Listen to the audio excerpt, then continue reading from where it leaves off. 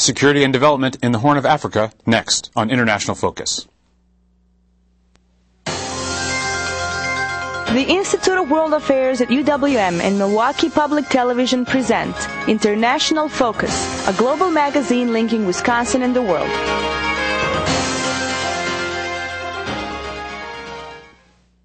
Welcome to International Focus. I'm Robert Sigliano, Director of the Institute of World Affairs at UWM. For many Americans, the grisly events chronicled in the film Black Hawk Down and stories of modern-day piracy frame their awareness of the Horn of Africa. There is, of course, much more to the story, a complex interplay between conflict, peace, human rights, and development that demands a more nuanced policy analysis. To help us explore the challenges facing people in this precarious region and the role the U.S. might play in helping to stabilize it, we're joined by Hamse Warfa, founding president of the Institute for Horn of Africa Studies and Affairs, a national nonprofit organization whose mission is to document, research, and disseminate information on issues affecting the people in the Horn of African nations and in the diaspora community. Born in Somalia, he moved with his family to the United States in 1994 after escaping Somalia's civil war and spending almost 3 years in a refugee camp in Kenya. Inspired by the plight of the people in the Horn of Africa and the desire to improve the conditions in which they live, he helped found the Institute for Horn of Africa Studies and Affairs in 2008. Hamse, welcome to International Focus. Thank you. Great. Hamse, I'm wondering, when we say Horn of Africa, what are we talking about? What makes up the Horn of Africa? Yeah, first of all, thank you so much for the opportunity to be here with you tonight. This is a topic I feel greatly on a personal level because I am both product of the United States and the Horn of Africa. One is my birthplace and one is my adopted home. So it's great to be here. The Greater Horn of Africa encompasses the countries of Somalia, Sudan, Kenya, Ethiopia, Djibouti, Uganda. So it's a region that has been in turmoil for the past several decades, I would say. We hear, again, as we said in the opening, you sort of hear these sort of sensational headlines or events that come out of the region, largely the product of conflict. What makes the Horn of Africa distinctive in the sense that it has had such a troubled history in the last, say, 3 decades? You know, this region is beset with many challenges. One is the colonial legacy with the carving of countries among different people. For instance, the Somali-speaking population have been incorporated in part of Ethiopia, part of Kenya, part of Somalia, and this has ignited never-ending wars because you have communities that have been divided along arbitrary borderlines. So that's an issue. Number 2, this is a region full of arms, where it's a lot easier to find a gun than a piece of bread. And the region has unhappy masses as governments in the Horn of Africa lose legitimacy among its people. So it's a historical legacy, it's a contemporary issues of human rights violations, governments losing legitimacy among its people, insurgency, rebels. For instance, Ethiopia is now in producing large rebel movements historically. In fact, the country never had one peaceful transfer of power. And then you have Somalia in a situation where a country without central government for over 20 years, mostly in the south controlled by a terrorist organization, Al-Shabaab. So you have all of these issues that affects both peace, development, democracy, and conflict. The international community is largely set up to deal with any of these problems by looking at a state. So they're looking at, say, Somalia, or they look at Ethiopia or Eritrea, Sudan, whatever it is. But what you're saying is that's really not how to get out of these problems. It hasn't worked so far, and the reason is most of these countries, neighbors, are contributing to each other's instability.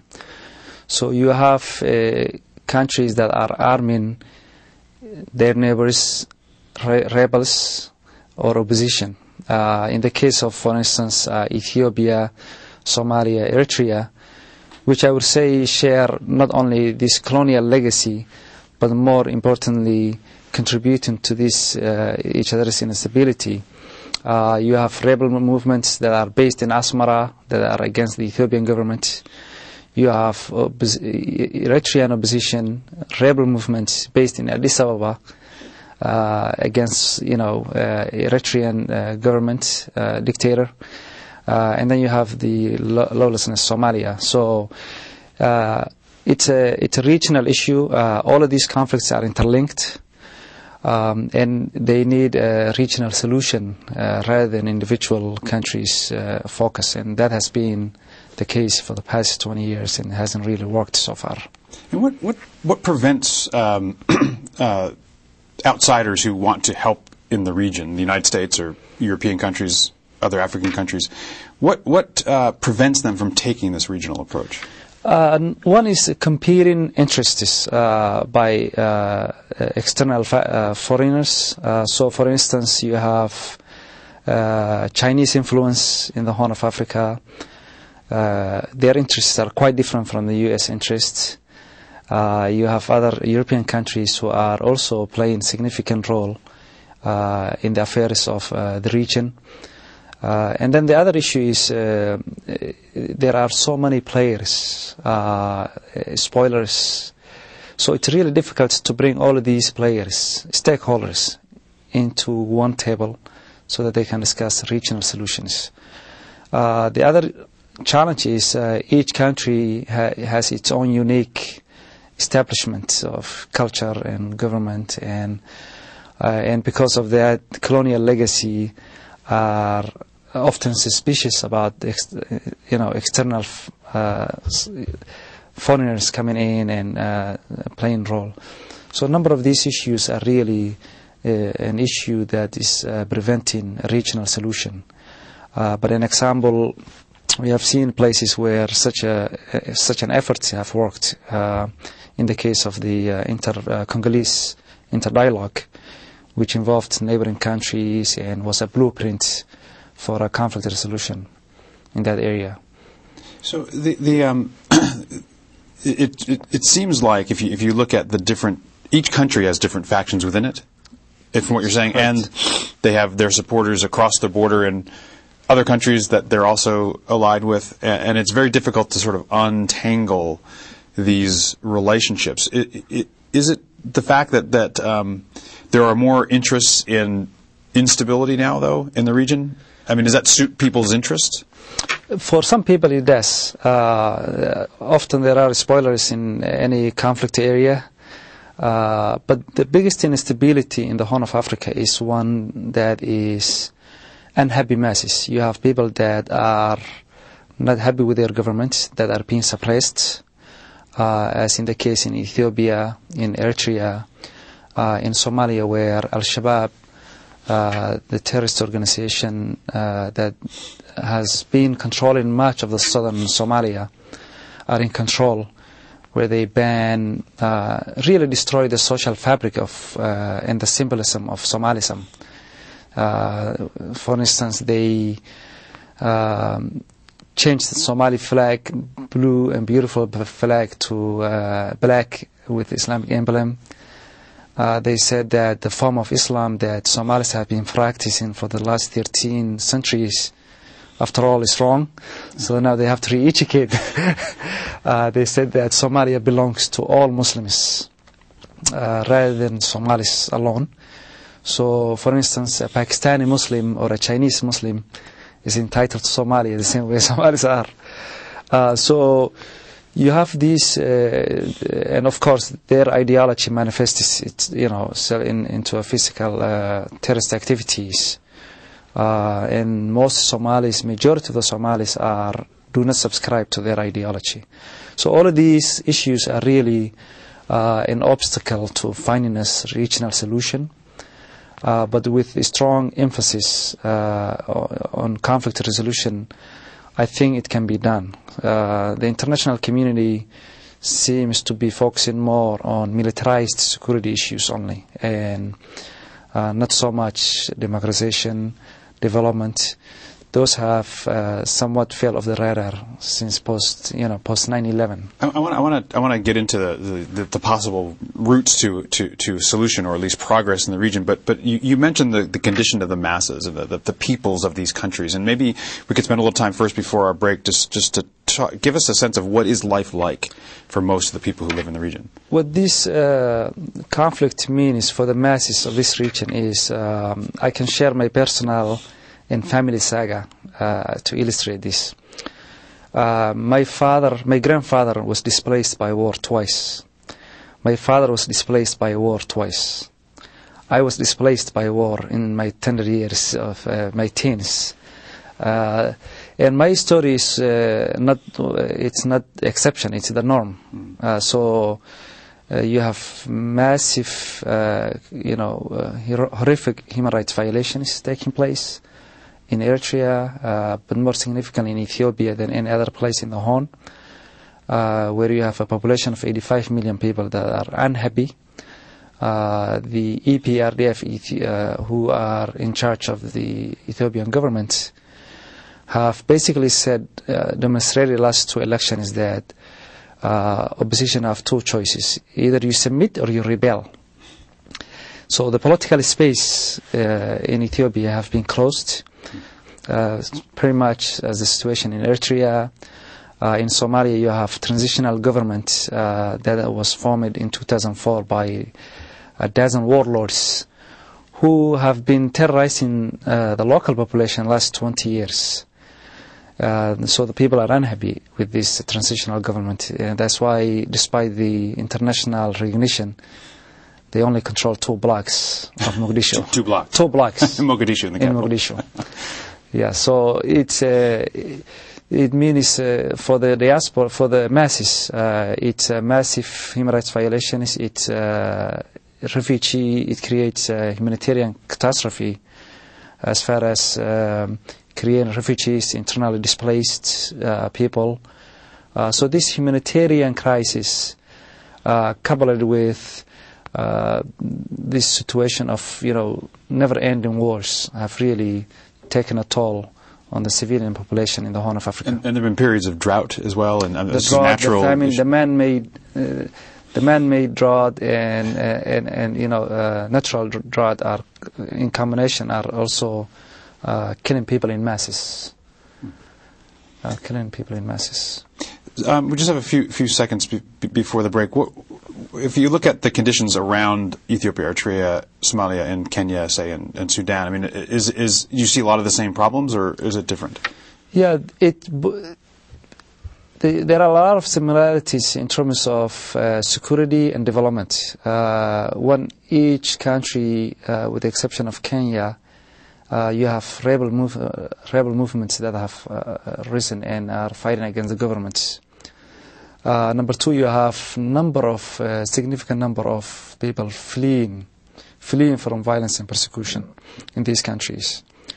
And these refugees and internally displaced are moving around in the Horn, where they are extremely facing difficulties. Creating more pressures on those maybe more stable countries. Exactly. We're just at our break. So to our viewers, we'll be back in just a moment on International Focus. The Institute of World Affairs presents our community with a range of public programs relating to global issues, U.S. foreign policy, and the world economy. For more information about the Institute of World Affairs, call 414-229-3220 or visit our website at www.iwa.uwm.edu.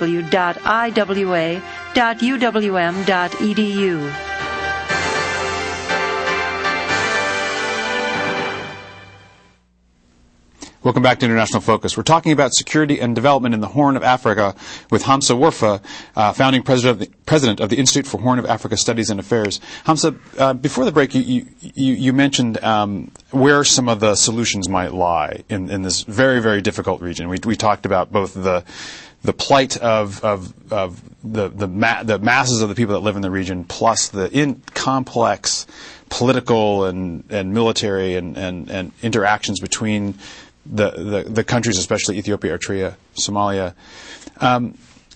So where do we go? We talked about the importance of a regional approach. Are we seeing that taking root? To find a regional solution, I think it would need to start within the three most troubled countries, as we just mentioned, Eritrea, Somalia, and Ethiopia. There is that conflict, border conflict between Eritrea and Ethiopia. It hasn't been solved. Although the international community got involved, the commission that was assigned to find a solution for Bedeme, that border county that the two countries have been fighting over, have been declared as Eritreans. The problem is Ethiopia refused to accept the ruling of the international community. So I think the United States and the international community should find solution between Ethiopia and Eritrea, again, because each country is contributing to each other's instability.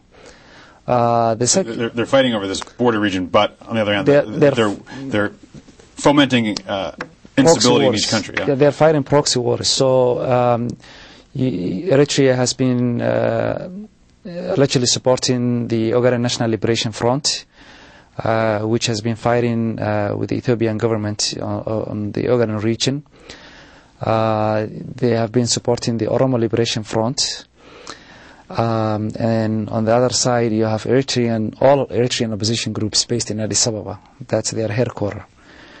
So finding a solution for this border conflict could have a potential positive effects on the regional issues.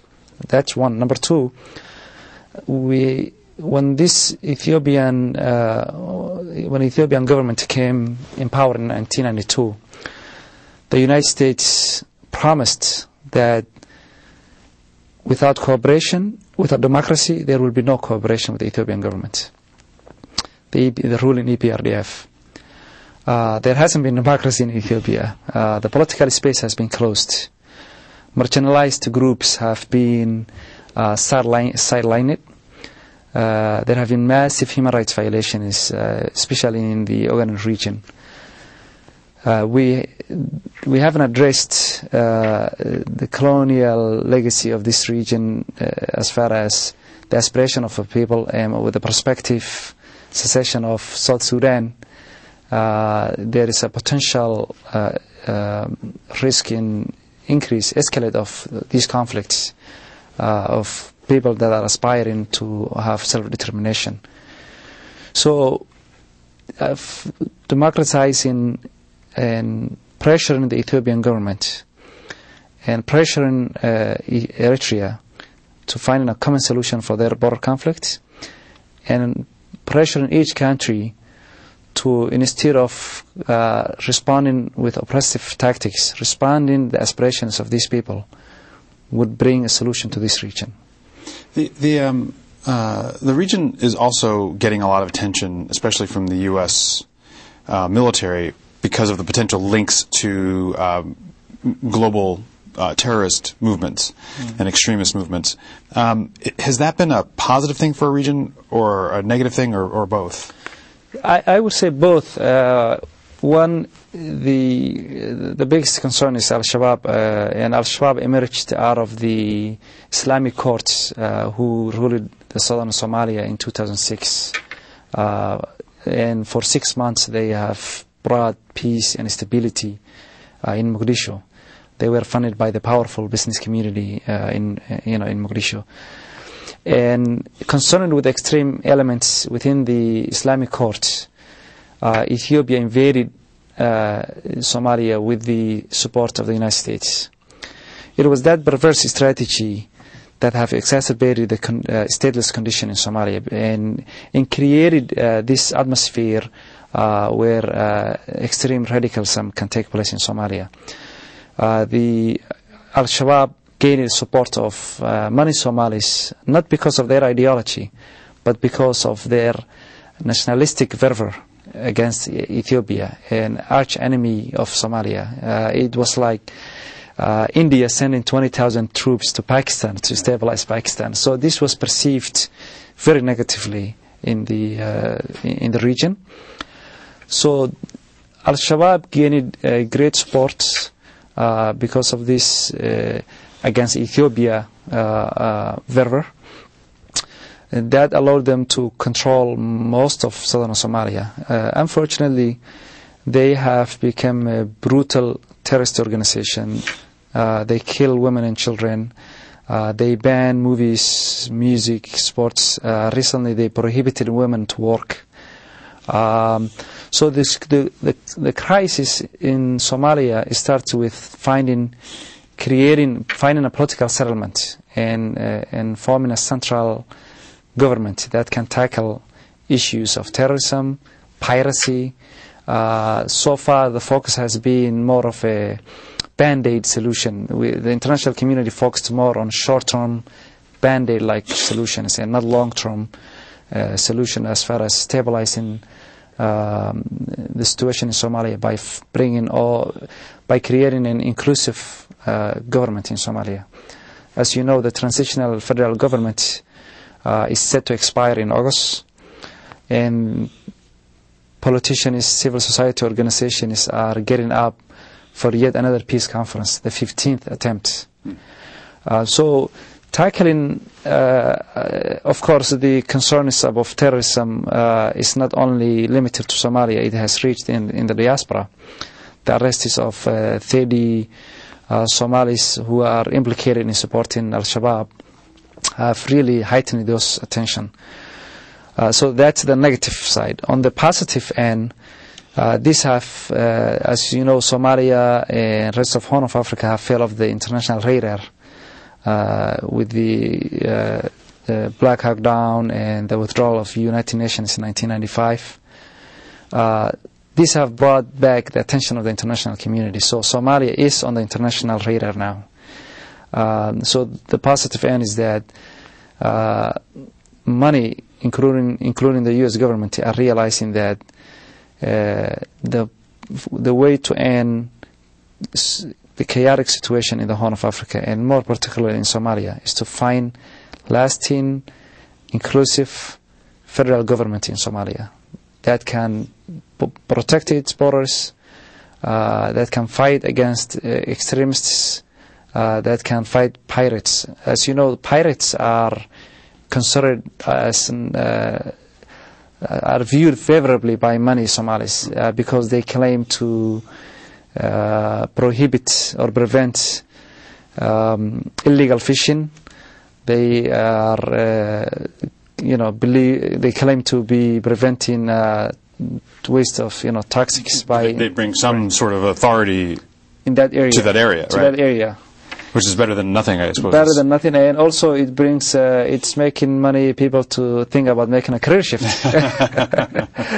So, but this is a short term. It's not going to bring a lasting solution to the region. To find a lasting solution, there's a need for political settlement for Somalia and addressing the aspirations of the people in the Horn. We have just a couple minutes left before we have to end. I'm wondering if you can comment some on what you think the role of the United States should be. What's your advice to the U.S. administration on its role? Well, as you know, the United States created a joint task force based in Djibouti, and the mission of this task force was to indirectly employ different strategies aimed at containing international terrorism, winning the hearts and the minds of the people, and containing Chinese influence in the region. It's a part of the African Command, which was created in 2007.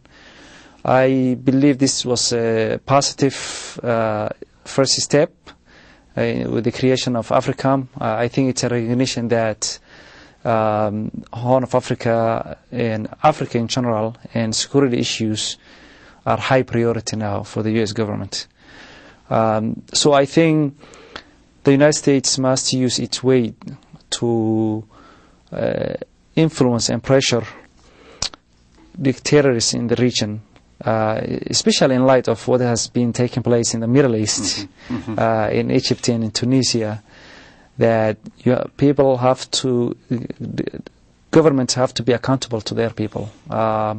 Governments have to first get the legitimacy from their people before they try to get legitimacy from the international community.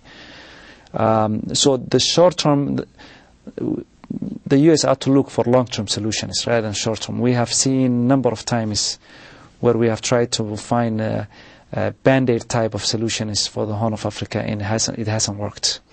Hamse Warfa, thank you very much for helping us understand a very complex region. Hamse Warfa, the founding president of the Institute for Horn of Africa Studies and Affairs. Thank you for being with us. Thank you. Great to be here. Thanks. And to our viewers, we'll see you next week on International Focus.